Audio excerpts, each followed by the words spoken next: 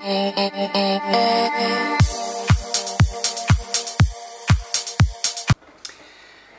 it wouldn't be a Nathan video without you doing something stupid. So apart from the fact your coat's flopping all over like a superhero, yeah, okay, so let's have a look at it. Short turns. I would imagine obviously you hadn't had that much getting used to the snow and stuff like that as well, but first things to point out is I hope that you've watched the bite-size series on YouTube and my analysis series as well, because clearly you can see some of the things that I've spoke about anyway with other students, especially at this point here. What we have here is your leg is extremely straight up and down.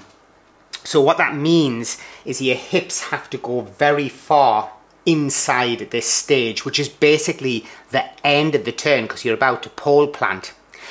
So that makes it extremely difficult for you to move all that mass across into the new turn, and because they're short turns with a fast impulse, it creates a stopping action and a pushing action, which is what's happening here.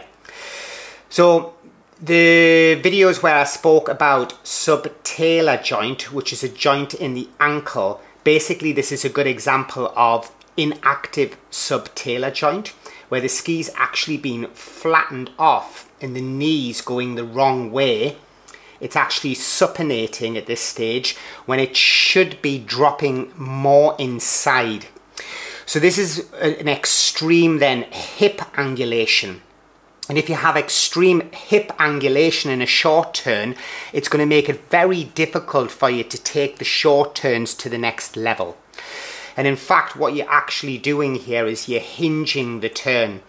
So we can now see it. It's a hinge movement, which is what I mean by that is if you think of a squat movement and then a deadlift being a hinge movement, basically you're hinging from here. So you're overusing, and this is why it looks like when you watch the video, it looks like your hips are moving all over the place. And it's really because actually your upper body's all over the place. So if we come back to this point here, again, you'll see what I'm on about. There's no knee angulation, and I'll show you what that is with another video from somebody else skiing. And you can see what you've done is to finish your turn, you're pushing yourself back uphill here, when really you should be toppling and falling into the new turn at this stage.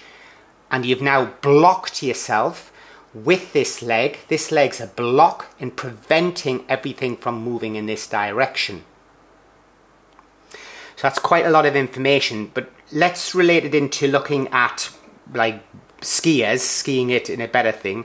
This is me skiing a short turn. It's not very good quality, but maybe we'll get an idea of what I'm talking about. When I'm doing this short turn here, what you'll see is as I come round is here, this is where you talk about knee angulation.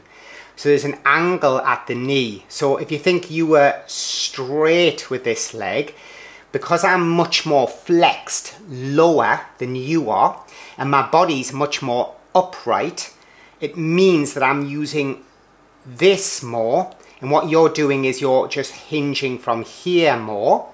And you can see how much edge tilt there is now. This critical edge angle is much easier for me at this point in the turn. You can also see how at this point in the turn when I'm planting the pole, I'm allowing the mass to come in this direction. So I actually led the turn a bit with my upper body. I've sort of fallen into the new turn as opposed to my upper body being stuck behind my hips.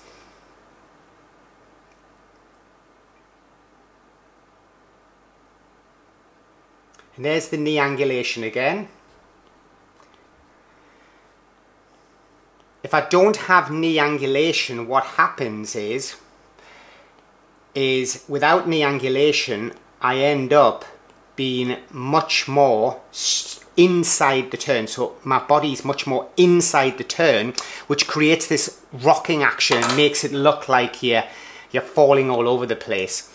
Look at somebody even more dynamic.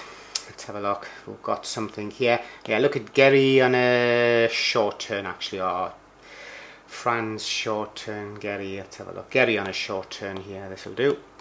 So when I watch here, it's a shame that, by the way, when you send us a video, it would have been better if the video was straight on like this, because when it's not straight on, it's sometimes difficult to see the symmetry. But if you see again, you'll see knee angulation. So you'll see what I'm talking about here. Okay. And if you remember, your leg on your video is straight. So we'll just put you up alongside here. So we look at your turn here. So we're both turning onto the left here. So what you'll see is as you turn there, that's where your action is. You can see this straight leg. As he turns, you can see how much knee angulation he has created. In fact, from his knees up over, he's basically straight. He's in a straight line from his knees up over. Okay, so there's the angulation, and then he's just straight up. Whereas you have the opposite. Your angulation is actually created here. And in a short turn, that doesn't work. That's a long turn. So this would really be the position you might be looking at in a long turn. And you can see it. What it does, it creates a very flattening ski. Because you've got no knee angulation, your knee's constantly pushing the ski flat. And because you feel that, you'll feel like almost like a lack of grip. What it'll make you do at the end of the turn is push. And what you don't want to be doing is pushing. You make, at one point in the turns, you make a good turn back here somewhere, where I actually see you release the turn properly. There it is. So at this point here, you actually make a relatively good release of the turn, and I see the skis actually react how they should react. And they come off the ground because of the fact that in this turn here there is knee angulation, there is edge grip, and you use what we would call an eccentric movement pattern. Now, what I mean by eccentric movement pattern, if you look at how Gary finishes his turns, you see the same thing with the skis off the ground. This lengthening procedure here is where he's lengthened his outside leg and he's about to engage. So through this bit here is going to be the engagement of his outside ski. Now, when he gets and feels that pressure, what he does is he doesn't do what you do, which is push against the pressure. Instead, he allows that pressure to build up, but he balances it by actually pulling his legs up over. And this is an eccentric movement as opposed to what you're doing, which is concentric. So if you think in a squat, when you stand up and you're lifting the weight in a squat, that's a concentric movement. But actually when you're lowering yourself towards the ground, that's an eccentric movement. Now, what Gary does is he retracts the legs there.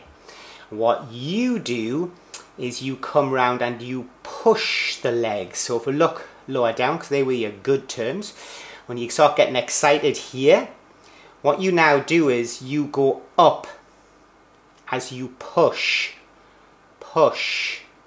and you end up traveling up and over, which is a very basic method. So here, when we look at this one here, the legs are extremely long and braced. Look at how much flexion there was here at the same point compared with your position. Note how his upper body is straight. And I've already said how your upper body's hinged. Okay, you need to learn to, it sounds ridiculous, but you need to learn more about the video where I talk about fore and aft balance, how to ski on the back, how to get back weight onto the heels more. Of course, in the Austrian system, they spend all the time trying to get you to go forward, and this is the result of it when it's mistimed. So his body's more upright. This gives him more access to pull his feet up. Okay, and then extend out, pull his feet up, and then extend out. Okay, so he remains relatively with quite a bit of an angle, whereas look at yours. Okay, and this is a little bit down to the fact that I'm gathering, obviously you're traveling around and stuff, you won't be able to train very much. And I know some people go on about it and say, oh, it's not down to strength and mobility, agility, but it is. You do need a certain amount of ability to have strong legs when you want to ski how you want to ski. You need the ability to feel this eccentric movement as well. So what you do, because you are probably, you know, a little bit more tired and not training as much, is you'll overuse this point here. It's like picking something up off the floor. You'll just bend from your waist and pick it up. You won't bend your ankle and knee and drop into a sitting position to pick something up, because this is a lazy way of doing it. So at the minute, your skiing would be described as a lazy method of skiing. You're just hinging instead of actually using all three of the potential joints, and that would help massively. And they all have a knock-on effect, so it's very difficult to analyze somebody without just overcomplicating everything, because there's a lot of things, you know, positive things going on in your skiing, but equally there's a lot of things that need changed. And my first concern, if I was skiing with you, would be the lack of ability to engage the edges, because this is not critical edge angle. Again, you need to look at my videos where I discuss critical edge angle, whereas both Gary and I, when you saw because my edges were yellow, you could clearly see how much difference I had. But you can now see the engagement at the tip here, and you can see huge amounts of edge tilt here. But what you'll notice what happens next, is, if I'm right, is he'll start to move heel heavy. He'll move to the back seat, bump. And it's that ability to move to the back seat, as you know, you've been told not to do for years, that you actually need to look at. It's this fore and aft that is so important in skiing, because the vertical's going to throw you out and disconnect you. So as a result, your movement is just a totally different pattern at the minute, because everything's mistimed, it's out of time. So you've got to stop, push hard here, push as hard as you can down, and then all the way it goes back over. So now it's difficult, because you've got to take all that mass, which is actually, this is the middle point, and all that mass there has to somehow get into the front seat to get pressure onto there. That's going to take time and make you feel like you're out of grip. And you can see it. You can see the disengagement of the subtalar joint. This is in the ankle at this stage. You can see the skis remain flat at this stage. They're still flat as you start to drop into the turn. Okay, whereas if you look at Gary, by the time he's above the fall line, he's already got edge tilt, which is why I said to you, if I was skiing with you, I'd be looking at how to improve your ability to get edge tilt, and how to change your understanding of that. And that is not forward. Hinging and pushing your body forward like that will always push your backside back. Maybe practicing skiing a little bit more vertical. Okay, I'm not saying I want you straight up and down and with a rigid back. I do want you to have a nice, you know, hollow position in your back, but not as extreme forward, but maybe a little bit more, just changing that angle a bit, and then working on your ability to time your fore and aft movement at your feet will be, you know, one step that you can move forward. Yeah, so in conclusion, we know that we need to see you more flexed, and that means not lazy flexed. Being small, like you think you are now, okay, is different to being small, but actually being small by using these two things.